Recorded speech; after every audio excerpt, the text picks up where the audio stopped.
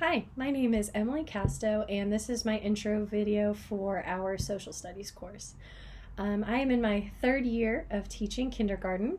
I teach at a Title I school in South Cobb, Cobb County, and I like it. I love being a kindergarten teacher. It's very different from all of the other grades, just because we spend a lot of time building foundational skills. And then in my school, or in my classroom, usually about half of my students come speaking Spanish, and so I'm usually building up a lot of English skills at the same time that I'm building academic foundational skills.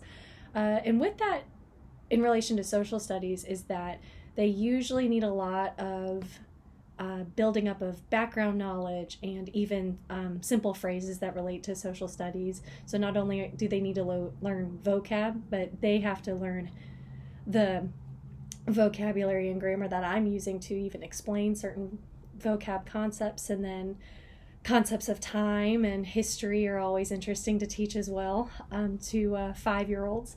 So I like the challenge. I love being a kindergarten teacher. This is my third semester at West Georgia in my master's program. I started in the summer. It's been going really well, and I hope that it continues to, and then I'll be halfway there at the end of this semester. So I'm very excited for that. So for me, I've been fairly basic with my social studies instruction, and I feel like there are just two main reasons for that. And I know that there is a better way to teach social studies. Like, I know that I could do a better job of integrating it more into their lives. There is a more comprehensive way to teach it. I know and I agree with the right way to teach it. But being at a Title I school where our test scores are very low, it means that we have a very hard focus on our ELA and math curriculum, and we hardly ever talk about science and social studies.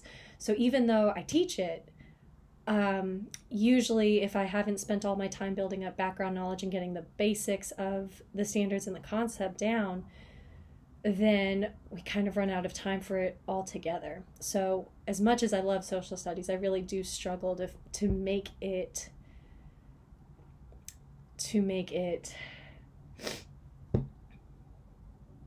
feasible, make it a reality.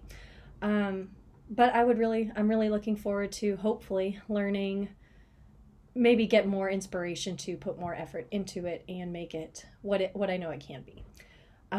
So, I don't have a lot of time for social studies at the end of the day, just with everything else that we have to do. Like, even just data collection can take over that time of day.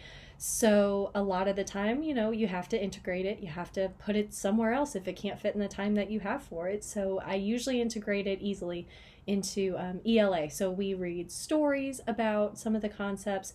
We read informational books about lots of the different types of things using PebbleGo Junior.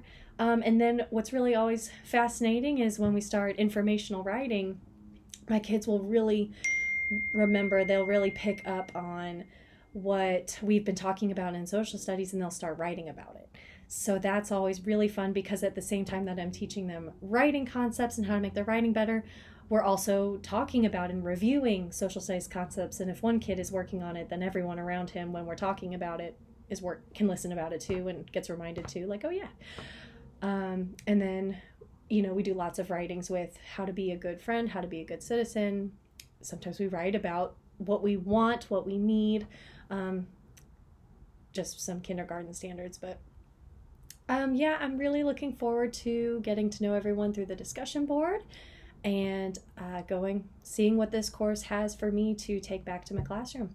So good luck, everybody. I'll see you in there.